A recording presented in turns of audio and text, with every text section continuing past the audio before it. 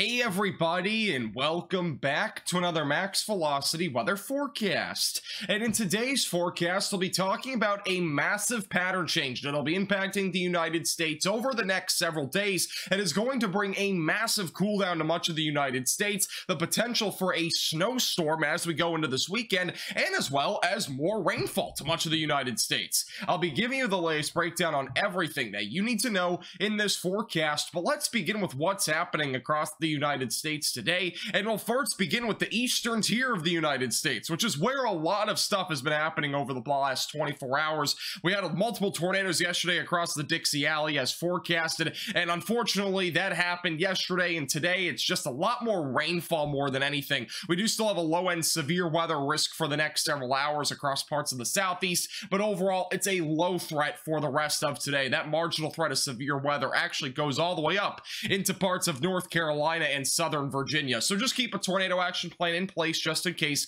and have multiple ways to receive alerts. But I don't think we're going to see anything near as bad as yesterday, and most of that threat really will be this morning and as well as into the early to mid-afternoon hours. Back over into the Midwest, that is where this low pressure system actually is originating. And here's your counterclockwise spin, which again, very typical for any low pressure system. This will continue to move off to the east and northeast over the next little while, over the next 24 to 48 hours. And there will continue again to be rainfall and as well as the potential for some isolated severe weather over that time frame. And also behind this, there is some cooler air, but it's not going to be anything dramatic. The next cold blast that we are currently having the forecast would be closer to this weekend. But one key thing with this low pressure system is that it has been going on this sort of track here. So it's basically been going from the Rocky Mountains into parts of the East Coast and also into the Northeast, which isn't coming from north to south. Usually when we have low pressure systems go north to south, larger cool downs come with them because those are coming from Canada, which colder air resides. So we don't really have a major cool down out of this system,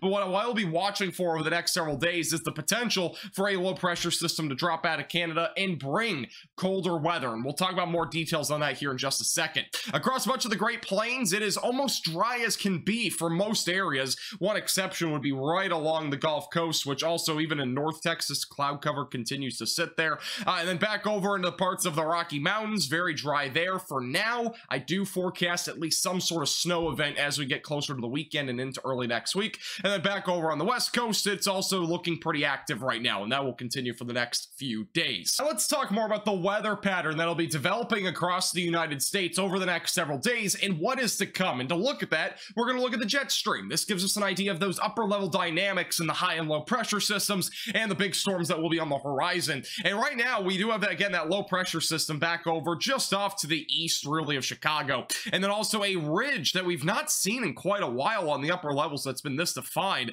back over near California. And also here's your jet stream, subtropical jet stream really exploding still across parts of the southern plains. And then back over here to the north, that's your polar jet stream. That's pretty strong up there. And that's hence why we're not really seeing much colder weather, is because the polar jet stream, responsible for colder air, is actually well back out to the north. Now, as we go over the next several days, we'll be looking at a couple of different features. So by Thursday into Friday, notice this low pressure system that's back down just south of Texas. This will actually be a small little clipper system that's going to develop in Mexico, and it's going to kind of move over Texas, but this probably will not bring much to the United States. I think most of the rain activity will stay off coast. One thing that will bring a lot more rainfall, though, is going to be back up here in Canada, and this could even bring a snowstorm in parts of the United States, including the Rocky Mountains, perhaps even parts of the Central Plains, maybe a little bit of snow sprinkling in across the Midwest, and I'll show you more details on this in a second. And also here's again your polar jet stream, and here's your subtropical jet stream, so just kind of outlining these two regions. But again, that is really what we're looking at in terms of activity. This is the time of year we usually see both jet streams really organizing.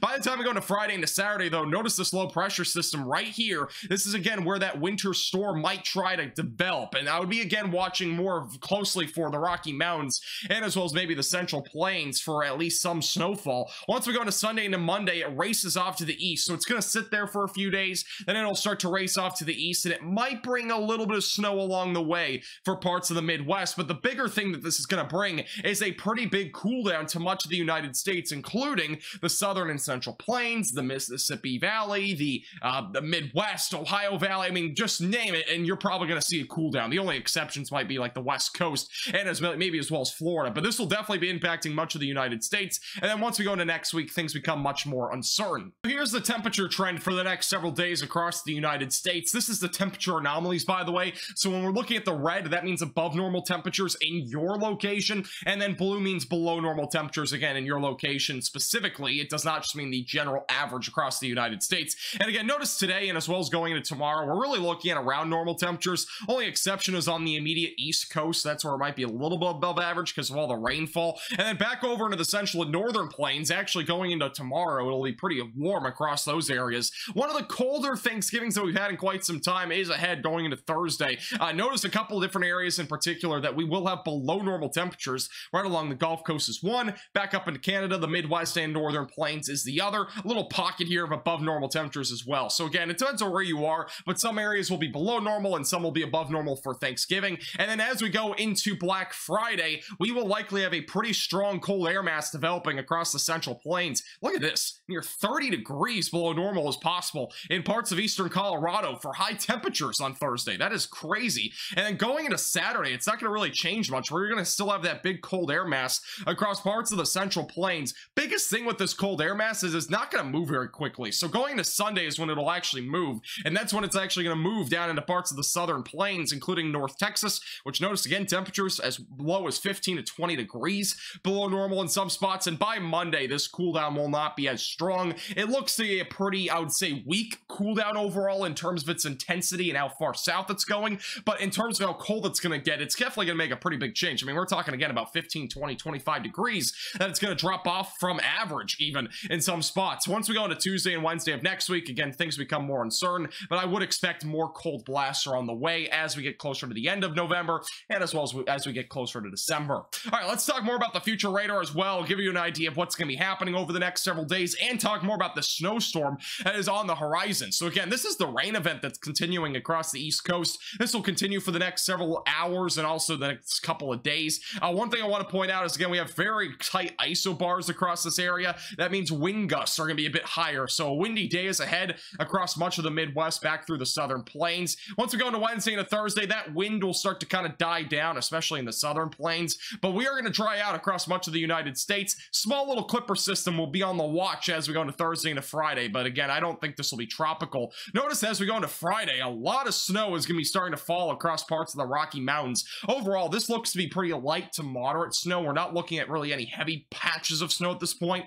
But going into late Friday into Saturday, that continues to sit there. It might start to develop more as we go into Saturday, and that might start to spew out a little bit more moderate to heavy snowfall, maybe in the central plains. So that'll be something to watch out for. By Sunday, this moves off to the east. We'll have a cold front going through parts of the southern plains, and also down here, we'll be watching for mainly rainfall. I don't think we'll see much severe weather going into Sunday out of this particular system. And then back over here to the north, that's where we'll be looking for snow, and overall, it looks to be pretty light stuff. Going into around Monday into Tuesday, again, that will start to move off to the east, and then we dry out. So overall, where will this snowstorm or winter storm really be impacting? Well, the European model right now has a lot more snowfall falling in near the Rocky Mountains more than anything, but it might spew out into parts of Nebraska and as well as Kansas. I don't think we're going to see a winter storm throughout like Iowa or Missouri or Illinois or anything like that. So that's good news if you're not looking forward to snow, but obviously if you're, looking forward to snow, you're probably not going to see much, unfortunately. That's it for today's forecast. Thank you so much for watching. Make sure to hit the like button down below and subscribe if you've not already.